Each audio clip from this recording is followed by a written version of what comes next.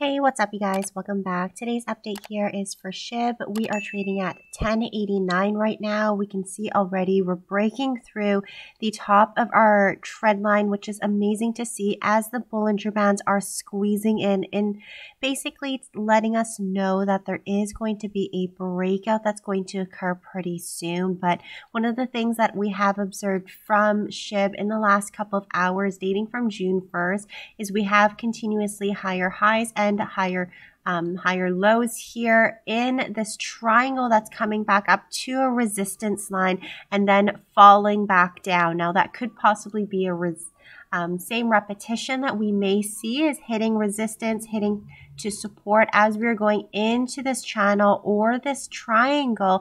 And once we finally break out from the top, we may fall back down as a short.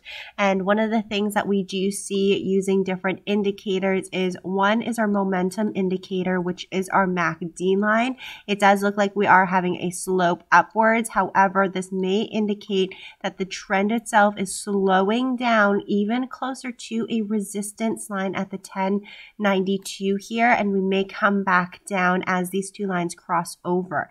Another thing too is taking a look at our RSI is as high as 95%, which is considered to be overbought, and we may see a pullback that's going to happen. So a pullback may come back down closer to this area here at around 61% of our fib chart, or equivalent to 1082. If we are found around 1082, you'll notice that it's around the 20 moving average, which is a part of our Bollinger Band, and may actually retrace closer down to 1069 or 78% of our fib chart. If we do get closer down to 78%, then that is going to be a huge warning, or basically alerting us that we're closer to our trend line itself and we may fall short. So if we do fall short between our 20 moving average, our 78% of our fib chart, then we may actually retrace closer to the next area of supply and demand. And you'll notice here is basically our cap from our volume indicator right here. The next area is going to be probably at 1051 where we're going to catch ourselves. So that's an area